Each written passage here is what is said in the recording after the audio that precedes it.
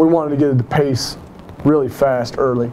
And I know they made some shots, but that's okay. We wanted to get up and down, and we wanted to get into their bench because their bench was really inexperienced. The guys that come off the bench for them, I think, are 3 freshmen and a junior college kid. So we wanted to get into their bench, and I thought we followed a game plan pretty well. We just didn't, when it came down to it on the defensive end, just one-on-one guarding the ball, keeping guys in front of us.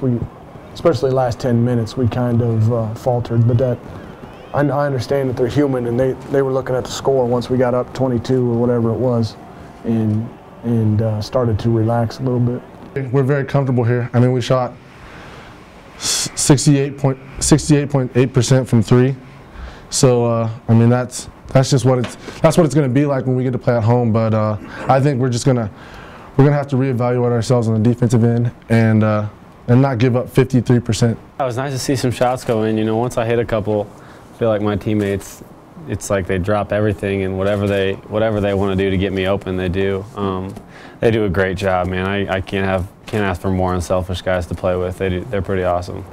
This is the time of year where it's nice to have experienced team, because I think you can show video and they can get it by watching video, and it's getting to that time of the year where it's the sliding scale. You know, how much do you do on a court to try to get the reps to get it ingrained in their head with what they need to do to be successful, versus can you show them on the video, have them comprehend and understand it, and then save their legs so they can do it at a high level. And that's, you know, with a young team, you can't do that. You got to go out there and grind it. But with these guys, hopefully we can do a little bit more video and learning from what we need to do to be better from the neck up.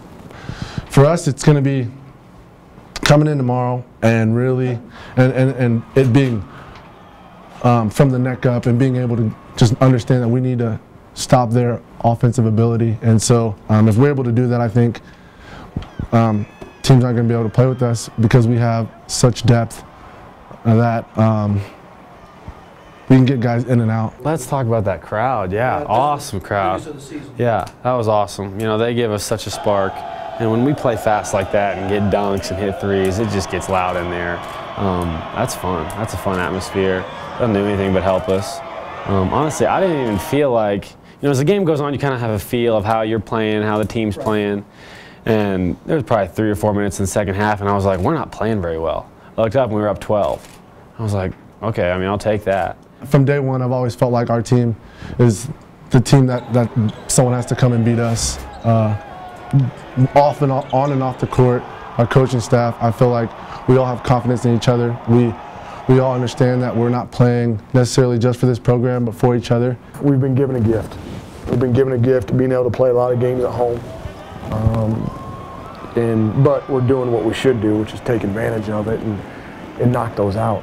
I'm real happy with the win at Montana. I was really happy with the way they bounced back. I thought they showed a lot of maturity, and I thought they handled their coach getting on them pretty hard, and then bouncing back and playing like guys that have some pretty high goals. You know, I thought Tate and Derek and even Connor, you know, he only played 13 minutes, but he had 7 rebounds in 13 minutes.